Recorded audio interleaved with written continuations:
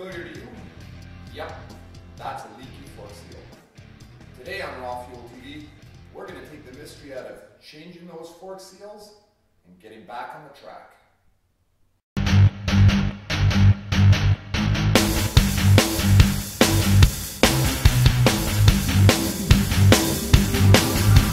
RawFuelTV is sponsored by Wheelsport, your snowmobile, motorcycle, and ATV specialist. Hey, it's Steve from RawFuelTV. So today on RawFuelTV, we're going to fix this leaky fork seal on this 2010 KTM SX 65. Now, a lot of you think that this is a tough, difficult, complicated process, but I think it's only because you're unfamiliar with it. So today we're going to bash on through, we're going to get this seal changed out quick, and we're going to get back on the track. Let's get to her. So we're going to run through the tools that we're going to need for this job. And starting at the top, we're going to use some plastic cling wrap, and that's going to help protect the seal as we slide it over the inner tube. We're going to use a tape measure, a zip tie, form of a marker, a toothbrush, pick tool, a small screwdriver, a light pry tool. We're actually going to use the front axle as well as a tool, a 10mm wrench. We're going to use a small set of pliers, Allen key, and a 27mm open end or box end wrench, whatever you've got. We've also got our new seal, and we've got an old seal. You're going to see why we're going to use that. We're going to use a whole pile of this paper towel, set of gloves to keep our hands free of dirt and oil and garbage, and last but not least, our fork oil. We're also going to be using a vise, which is just at the end of the table. So let's get on with her. Now, as we go through this fork seal replacement, we're going to use as few specialty tools as possible. That way the average guy in his garage can get this job done. Easy, no problem, no hassle. Let's get started. So we're going to start with our 27mm wrench. What we've done is we've already dropped the forks in the triple clamps a little bit, and it's just going to give us slightly better access to the top cap. Now we've tightened down the bottom clamps just to hold the fork in place, and we've left the top clamp loose. Why? Because when that's loose, it's going to allow this top cap just to spin off a lot easier.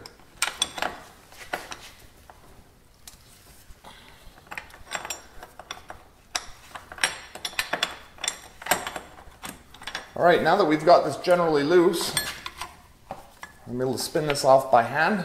So what we're going to now do is we're going to now remove the fork from the clamp itself, from the triple clamps. We're going to fix this up on the bench.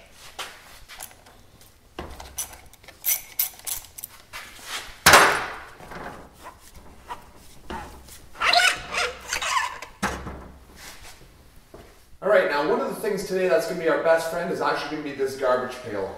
So we've taken a garbage pail, we've got a garbage bag inside of it, and at the bottom of that garbage pail, we've got an oil catch basin. We're going to use that to drain the fork. So we've got the fork off, it's resting on the bench. We're going to take the top cap, we're going to completely loosen that. And that's going to allow our outer tube just to simply drop down, slide out of place. So on this particular fork, we've got a 4-sided nut. We want to grab a hold of that nut. On this one, it's going to be 19mm. So just by hand, we're going to compress the spring down a little bit. We're going to grab a hold of this nut. Now on this particular nut, it's got a slight ridge on the top of 2 of the sides, which is going to hold our 19mm wrench in place. So you don't need a specific a holder tool in order to keep that spring away. The ridge on the top of this nut's going to do that for us. Next, we're going to shove on our 27mm back onto the top cap. So we're going to loosen this off.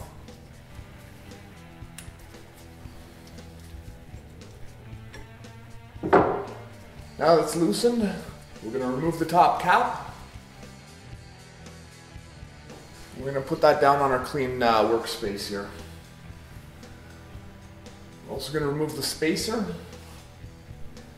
Then we're going to compress the fork spring again. Allow our 19mm to drop out.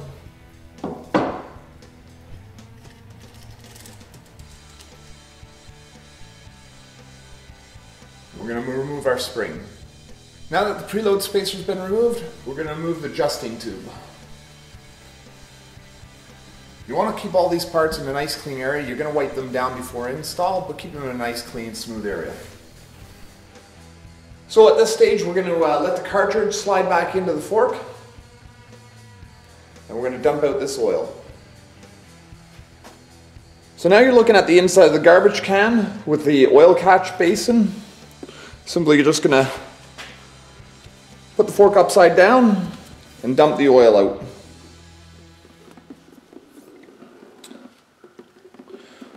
When we're going to do that, we're going to reach in, we're going to grab the cartridge, and we're going to keep pumping the cartridge until all the resistance is gone, and it's basically going to be helping us push all the oil out of this fork.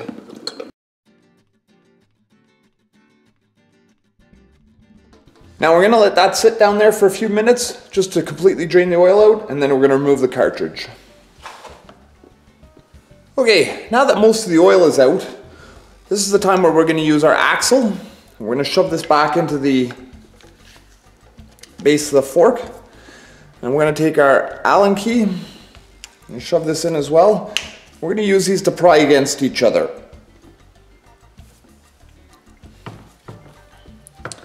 Now that we've got it loosened, we can remove the axle, and once we remove the axle, we're going to turn the fork back upright, and at this stage we're going to remove the Allen head bolt out of the bottom of the fork leg.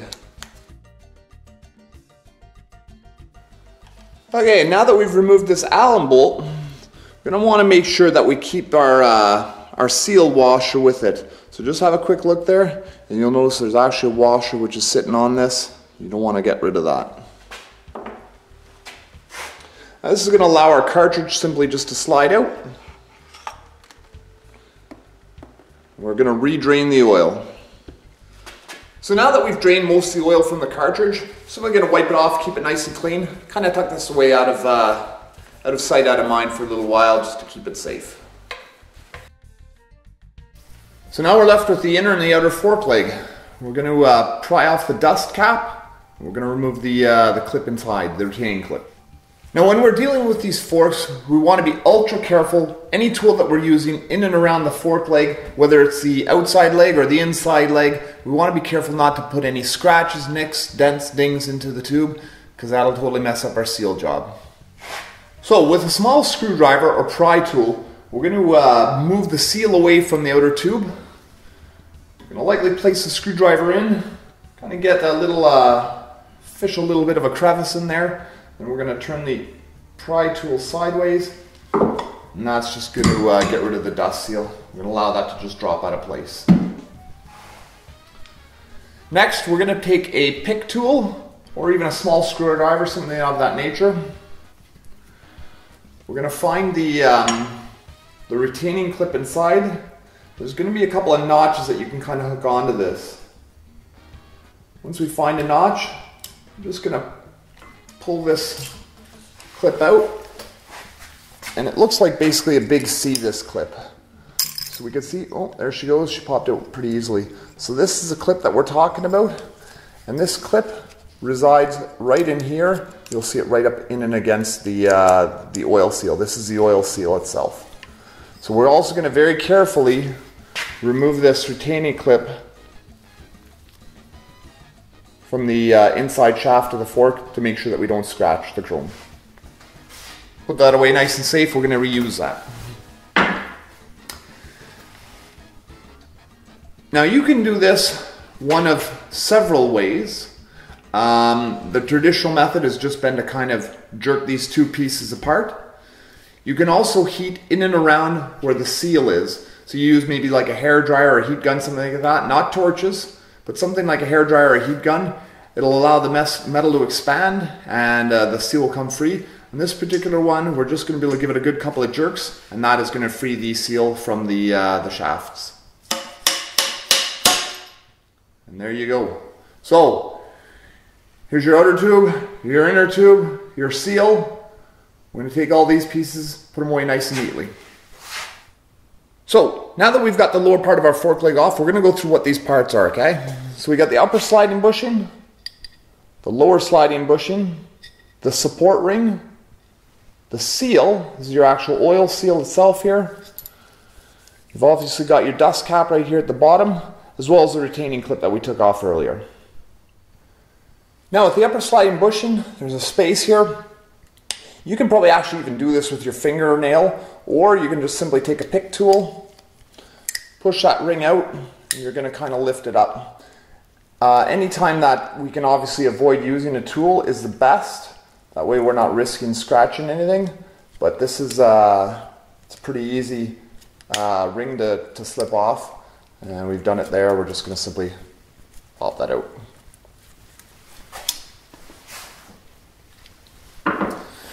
The rest of the items to come off are simply going to slide out. I typically take my pieces and I put them the way they were on the fork tube itself. They're going to go down that way on the mat. And they're also going to go in order.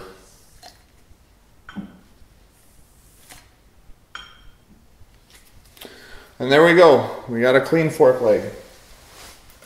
Now, job number one right here is all these parts have to be ultra clean.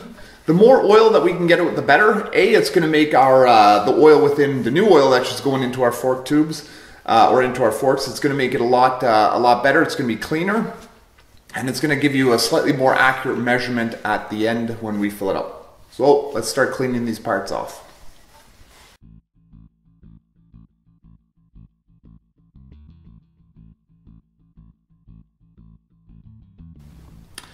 Now we've got the dust seal here. It's always recommended that when you're doing your fork seals, you might as well replace this dust ring. Unfortunately for us, they weren't in stock when we were searching for it. We chose not to wait for it. So what we're going to do is we're going to at least give this dust seal a good clean out, make sure there's no grunge or garbage within the seal itself. And we're going to use a friend, we're going to use some compressed air. That way we're not going to make a mess of the seal. Okay, so the seal is clean. So now what we've got to do is we've got to prep the lower fork leg so that it can accept the new seals and we don't scratch them or chip them or nick them. So we're going to take a small piece of cling wrap. Don't worry, kids. Your mom is okay with you doing this. So you go into the kitchen, you steal the cling wrap, then you take it. You're actually going to put it right over top of the lower part of the fork leg.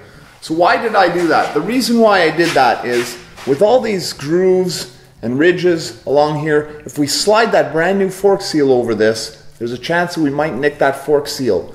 But when we have the cling wrap over top of it, what it's going to do is it's going to allow the seal to slide on cleanly, crisply over this cling wrap, hopefully not damage the seal.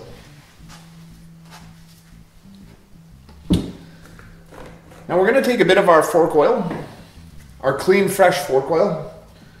Just dip a finger in there with your glove on. And we're actually going to put that around the outside of the cling wrap. And it's just going to make it a little bit more lubricated, I guess you could say. Make that seal slide over a bit easier. So make sure you have these right. So the first thing is our dust cap that has to go on. Just going to manipulate it in place.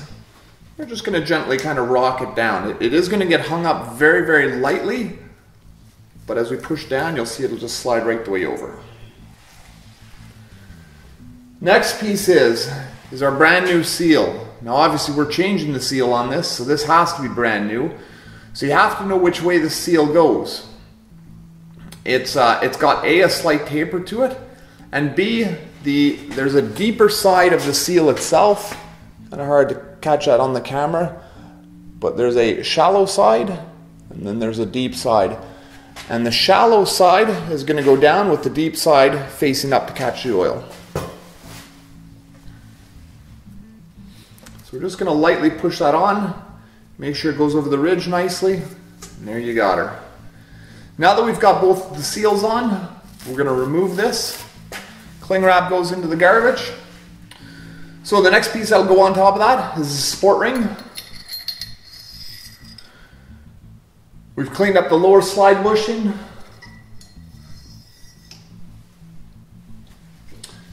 Now we're going to put on the upper slide bushing. Now that basically locks everything in place. Now the reason why I said to keep the old seal is, what we're going to do with this old seal is that we're going to cut it in half. Well, not in half, I guess. We're just going to cut a slice out of it. So we're going to use this old seal as a tool to press the new seal in, because I don't have a seal press here. So just kind of bend it in this oblong shape here. Do remember there is a piece of metal in this, so you want to be cautious in how you mount this over top of the lower fork tube.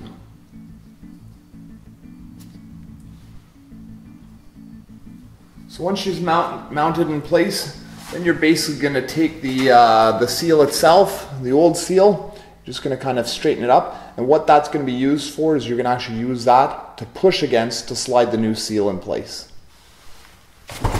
Okay, so we've got our outside fork tube. We're going to blow it out.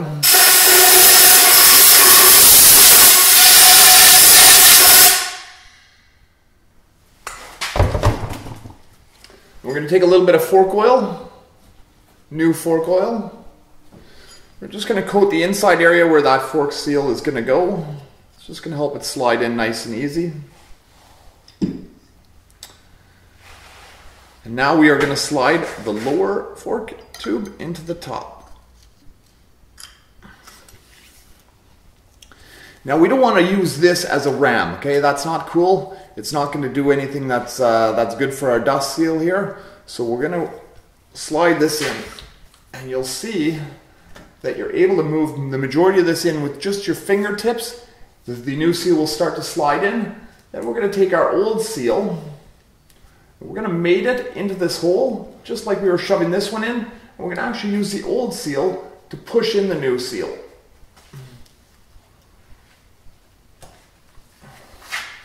Alright, it feels like we've got that new seal in place. Take our pick tool. Now this is where you've got to be ultra careful. You either take a pick tool or you can take a screwdriver.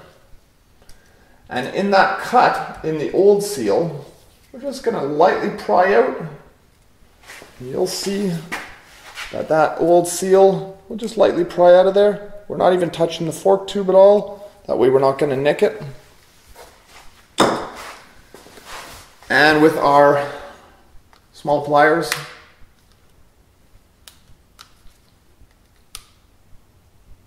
I'm just going to get this old seal out of here.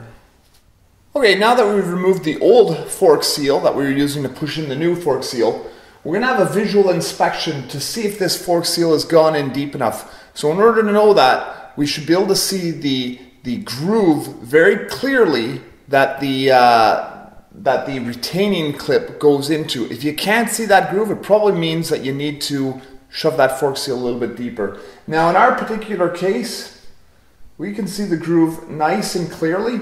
However, if you didn't, that's what the toothbrush is for. The end of this toothbrush is a pretty smooth surface. We can just lightly press it in between the inside leg, and we can actually touch right onto the fork seal without causing it any damage. That's the main thing. We don't want to jam a screwdriver or anything down in here. All that's going to do is potentially scratch the fork leg as well as maybe cut the seal. So I've just taken the back side of this toothbrush. We've made sure that it's nice and clean, and we've shoved that in there in order to press the rest of that seal in. Again, we're going to take some compressed air. We're simply just going to blow this out. Okay, we find our retaining clip. Again, same thing. Cautious when we put that on. We're going to take one end of the retaining clip. We're going to shove it right away right into the groove for the clip. That's going to hold it in place. And with the rest of the clip, we're simply just going to kind of slide it in. Now this is starting to click its way in. It's basically working itself in there.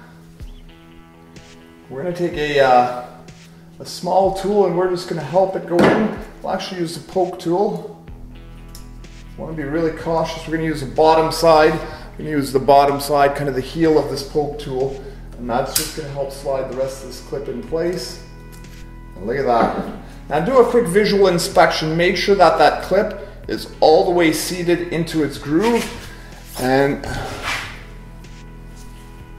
we can properly see that that clip is now seated correctly in the groove. It's nice and clean in there. We're going to slide the dust cap back on. Now at this stage what we're going to have to do is we're going to have to shove the cartridge in next, and that is going to be basically the final step that we're going to do prior to filling this gem up with oil. So let's get on her.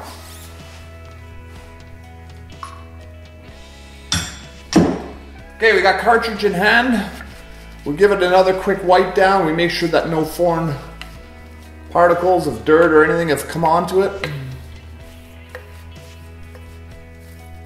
Looks good to go. I'm going to slide that down inside the tube.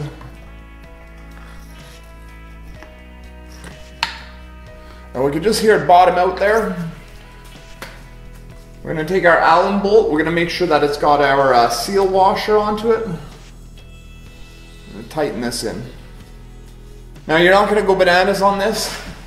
It says about 25 foot-pounds. So we're going to take our axle again. We're going to jam that into the hole. We're going to just use that basically to stabilize the fork leg, and that will allow us to tighten up.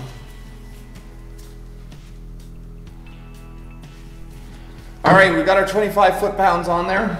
Remove the axle. Now it's time to shove this into a vise. We're going to fill her up. Okay, so we've got our soft jawed vise. We've clamped in the fork leg. Now we're going to pour in. At this point, we're not going to put the spring or any of the other components into it. All we're going to be doing is we're simply going to be filling it with oil. Go by what the manufacturer recommends. In this case, it's 220 milliliters of oil. And that actual quantity of oil at this stage isn't ultimately important. The important part of the stage is going to come next when we're going to measure the airspace between the top of the tube and where the oil meets up. Now, as the oil is making its way down there, I know approximately how much I have to put in. What we're going to need to do is we're going to need to pump the cartridge up and down. And what that does is it forces oil into the cartridge and removes the air from it. We need to fill up the oil a little bit more here in order to get the air out of this cartridge. Right about there, right about now. So what we are going to do is we're going to pump this fork in the cartridge, sorry. We can feel that actually all of the air is now gone. You're going to know that it's going to be gone because it's going to be resistance, and a clean resistance all the way through the stroke. There's going to be no dead spots to it or like hollow feeling spots. Okay, so for this particular bike, we are going to be measuring down, the specs call for about 100 millimeters of space at the top of the air tube before you get down to the oil. So basically what we're saying is the oil is going to be sitting somewhere around here, and we're going to want to take our tape measure and we're going to want to ensure that we're about 100 millimeters down, that the oil level is 100 millimeters down, plus or minus 2.5 millimeters of oil in this, in order to make sure that we have the correct measurement. Now I don't want to shove a tape measure down there, so what I've done is I've gone ahead and I've marked just a simple white zip tie. And what I'm going to do is I'm going to take the zip tie, I'm going to shove it down there, and when this mark is flush with the top of our inner tube, that is going to tell me, well, it's basically I'm going to be able to remove this and I'm going to be able to see what level the oil is at. So we're going to take this, we dip it down, pull it out, and I'm simply going to do a reading. So right now we're way, way high. We're about 55 millimeters.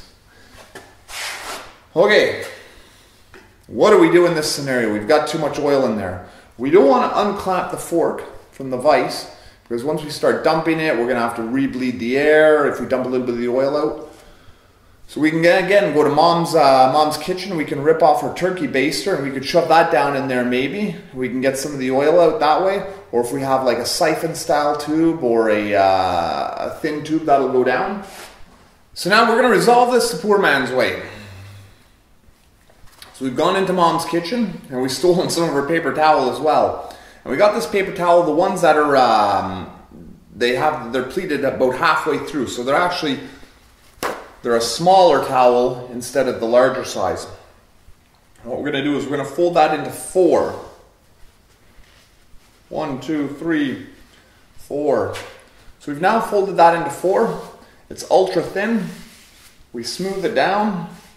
So it's kind of about the size of a ruler. We're going to take that ruler. Now the one negative about doing this is that if we're not smart and we do this wrong, we're going to lose a piece of paper towel in there, and then we're going to have to disassemble the fork again, and that's going to be a nightmare. But I've done this before. I know it's going to work. So let's get on. Once we've slid it by, all we're really doing is we're actually taking this and removing the oil by having it suck up the rag here. So we actually did a pretty good job there. We got a whole bunch of oil out on that first one. We don't want to mess around with our cartridge much, because if we drop the oil too low and we start pumping the cartridge, we're going to fill it back up with air, and then we're going to have to repeat the whole process over again. So we're going to check our homemade measurement tool. We give it a good clean off. Shove it back down to our marked point. Remove it. We can see this on the tape measure. Oh, we're pretty good there. Man, nailed it on that one. Perfect. So now that we've got our fork oil set properly, or the height of our fork oil set properly,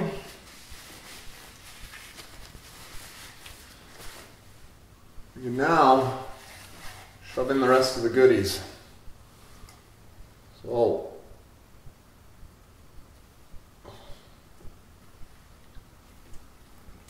we'll slide our cartridge up.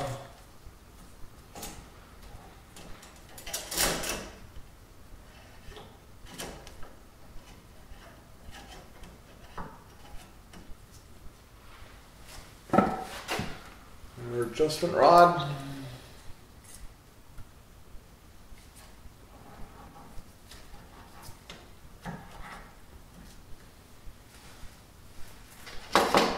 Now at this stage we're going to put our 19 mil wrench back on, and that's going to basically hold everything in place.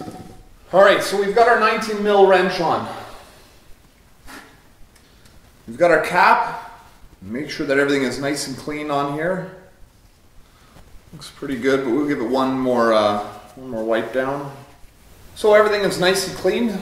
We take our adjustment collar, which is that black plastic piece that we took out earlier. Fit that back onto the cap.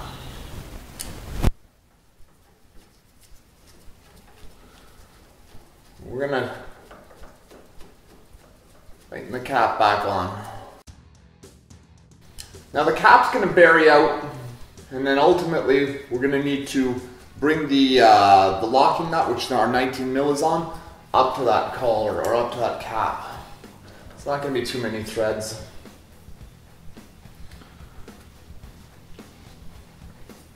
We take our 27. We're going to snug these down. Now this one doesn't call for a lot. It's about 20 foot-pounds.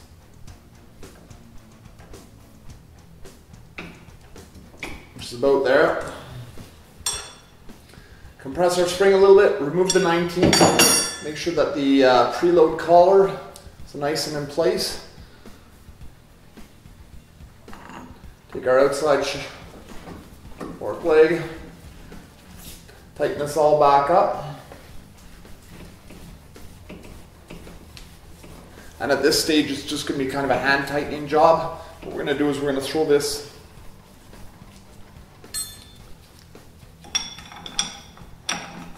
into our triple clamp, and that's what's going to tighten it down the rest. We're going to remove it from our vise. Let's head on over to the bike and get this sorted out. Alright, so we've wiped down the outside of this fork leg. Make sure that there's no oil or grease on it, because that's not going to help out our cause. We're also going to clean the inside of the triple clamps here. And that's going to make sure that we're not going to have problems when we mount this.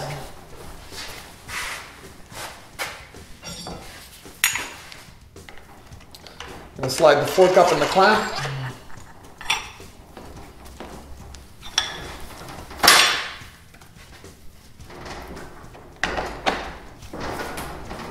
And we're going to get it so the top of this fork leg is flush with the top of the top triple clamp. Just going to lightly tighten her down. Just on the lower clamps here. Just a quick tightening. And all that's going to do is that's just going to hold this in place. Going to go back to our trusty old 27.